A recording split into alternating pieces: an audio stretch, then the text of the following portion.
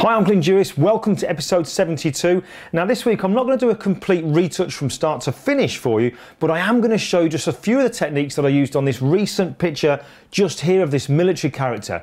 I want to show you how I used some techniques just to make him look a lot more powerful and dynamic, how I created the background, and just a couple of extra little things in there as well. Now it's a very short video. Some of you may know some of the techniques already, which is great, but there'll be some of you out there who definitely don't know them, which is kind of doubly great.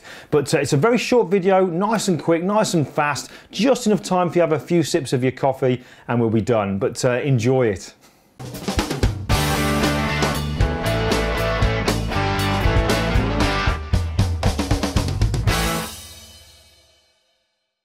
Okay, so first things first then, this kind of gives you an overview of what the setup was here. I didn't actually have a very, very wide shot so you could see everything, but you can see that we've got our character here, which is my friend Barry. He's basically stood in his back garden with a 175 centimetre Elinchrom Rotolux Octa behind them. I get nothing for telling you that. It's just a really great modifier that I like using in tight locations outdoors or maybe in gyms because it gives you such a small footprint area. You don't take up too much space, but then you can later on make it look as if you had a large white seamless background. So you can see here's the picture of Barry, kind of fairly wide. You can just see the edges of the Octa. I then zoomed in just a little bit tighter so that I've got space above his head and either side, because then when we go over into Photoshop, we can then increase that white area and make it look like a studio shot. First things first though, let's have a look at this. We've got this white area around him. I want to make sure that it's purely white, so I'm going to go to the window menu and choose the info palette just here, where we have the RGB. Now I'm really hoping you can see this on your screen,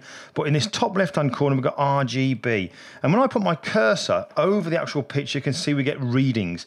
Now 255 is giving us pure white, and I can see when I drag around the image just on the outsides of Barry, just in this area here, we're getting 255 showing up, so it's pure white. I'm kind of hoping you can see that on the screen. So basically all this means is then I can get my crop tool, and rather than cropping inwards, I'm going to come outwards to increase the size of the actual canvas area here. We get the grid up here as well, which is kind of handy for when we like working with the rule of thirds. So I'll kind of drag it outwards so that I get Barry here with the rule of thirds over on the right hand side. I might take it just a little bit more to the right. When we get it where we want, we press enter or return to commit that in. And all I need to do now then is fill in these empty pixels, this transparent area on either side of the picture. So I'm going to add a layer below our picture of Barry here over in the layers panel. Now rather than me just clicking to add a new layer and drag it below, which is kind of tedious, what I can do is just hold down my command or control key and just click on the new layer icon and it adds it in directly for me. Alright, so we can either use a keyboard shortcut to fill in this white, or we can go to edit, fill, and from the drop down menu here just choosing the contents white and click OK. So now we have a much bigger canvas area. It kind of looks like he was shot with a white seamless background. Now there's absolutely no point in me keeping both these layers, so let's just go to the flyout menu here at the top of the layers panel and just choose flatten image.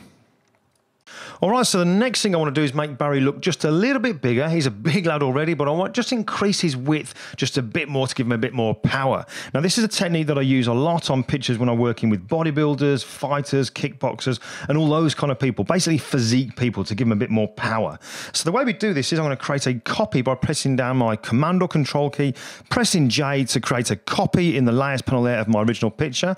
Then I'm going to go the long way around to edit and free transform. Now when we do this, we get the transform handles going around our picture. We also get some information at the very top of the screen in the options area just here.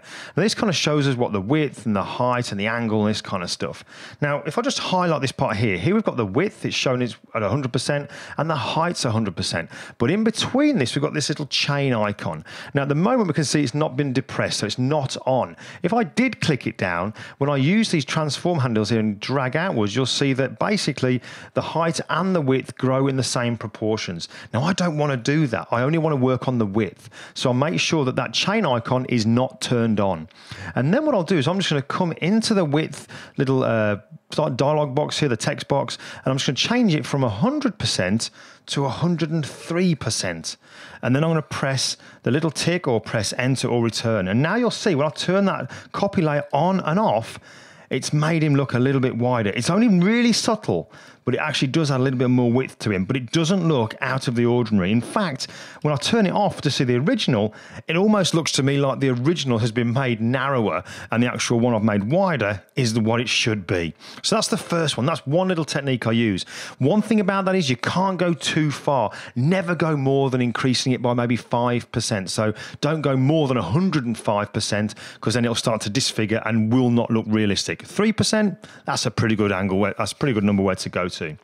All right, so when I photographed Barry, I also photographed him from low down, aiming up, which is generally the way that we photograph male physiques, that we want to give them a lot more impact. But the problem with that is I find if I don't get them to lean forward at the waist at the same time, it almost makes them look as if they're leaning back just a little bit. They look bigger, but they definitely seem to me to be leaning backwards. So one way that I correct that, again, to make it look a little more powerful, impactful in the picture, is I go to the edit menu, choose transform, and then we're going to go to perspective. And again, we get our transform handles around at the top here. I'm going to hold down my Alt or Option key, click on the one in the top left-hand corner, and just drag outwards, and you can see that the right hand corner also drags out in the same amount, so they almost make him look as if he's starting to lean forward, like I would have done if I'd thought about it when we were doing the photo shoot, getting him to just lean forward slightly at the waist. Now I'm only going to take that just a little bit as well, something to around about there. That'll do. Press enter or return to commit that, and we can see now the difference that's made already.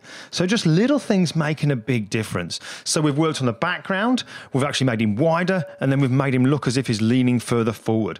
Now the final thing I'll show you, because like I said, this is just a really quick video just to show you some of the things we did. In the actual final picture, you can see that Barry here has been given a beard, but he doesn't actually have one in real life. I'm sure he can grow one, but in the picture I wanted him to have add a beard. Now I'm not going to steal Aaron Blaise's thunder here, but to do that, I basically used the new brushes that Aaron has actually created and has for sale on his website here, in a website called Creature Art Teacher. But I'd kind of show you when you download the brushes and install them, there are all these ones just over here in the brushes panel. There's so many to play with. But you can see, if I just zoom in, I've only got black foreground color, but you can see the kind of effect that this does here. I absolutely love these. Brushes are just such a powerful thing within Photoshop. I highly recommend you, when you're having a bit of playtime in Photoshop, play around with brushes. The creative possibilities you can actually start to do within your pictures just goes tenfold when you start working with brushes. There's so much you can do. But look at this, just simple brush strokes here creates the bristles, and that is exactly what I use to actually create the beard on Barry. Now, like I said, I'm not going to steal Aaron's thunder. If anyone's going to be an expert in brushes, it's Aaron. So go to the website here, creatureartteacher.com. If I just click, you can see the brushes advertised here, but you also go to where it says tutorials and lessons at the top of the screen, come down to where it says brush and textures, and scroll down. And here you can see this cartoon picture here of Aaron himself. Click on that, and that's where you can start to see all those brushes. There's lots of other brushes that Aaron's created, but if I just click on these to bring them up, you'll see that here's the brushes, but he's also added a little video in there to show you exactly how to use them. So it's a really quick video. Hope you liked it. Make sure, if you haven't already, you subscribe to the channel. But that's it for this week. I'll see you next time.